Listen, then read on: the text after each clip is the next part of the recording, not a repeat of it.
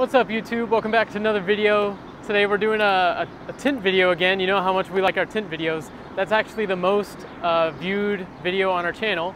And you know, we uploaded the other tint video, which is how the cars look inside. And now we're gonna do a tint video using a tint check reader. So this is a window tint meter. The cops use this. You know, it's illegal to drive around in a certain percentage tint. So for example, my car is about 20% tint and the legal percentage in Connecticut is around 35. So we have three examples here. We have the Hyundai Dolores. That's a fishbowl, no tint. We have the SRT Jeep Grand Cherokee, and we have my Subaru Impreza. So supposedly this has around 20%. Mine is around 20%. We're gonna make sure with the tint check. So let's go check the Hyundai Accent is the actual name of it. And they always tell you before you get tints that every window has a factory tint. So even though you might have no tint, there's still gonna be a tint. So for example, this one is 89% tint. Fun fact, if you guys didn't know. So 89% tint, right? That's how you would say it? Now let's check out the SRT Jeep. By the way, you can get this on eBay. We bought it used and it works really good. So you just wait till it hits 100%. Put it right there on the window. And 17% tint. And by the way, this Jeep SRT, it has ceramic tinting. So that's like the best quality tint you can get. As you can see from the inside, you can just see everything, which is really good. At 17% tint. And you can see clearly out, and it's 17 all around, so that's pretty neat. And then for my car, the Subaru Impreza, the one from the beginning, the one from the original video actually, we're gonna check here, 100%, and 18% tint. So I have the 20%, I remember getting, this was years ago, I think we got like 20% tint, and it's just the basic tint. It just blocks some UV light, but if you guys want to check inside, you can see it's somewhat dark.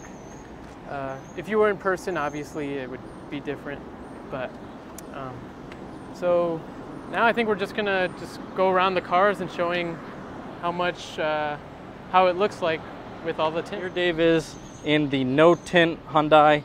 Obviously there's a little glare, so now we can see him perfectly fine. We're waving to Dave, and you can't really tell the difference between, well, let me get rid of the glare, between glass and no glass. So definitely easy to see, obviously, through tint.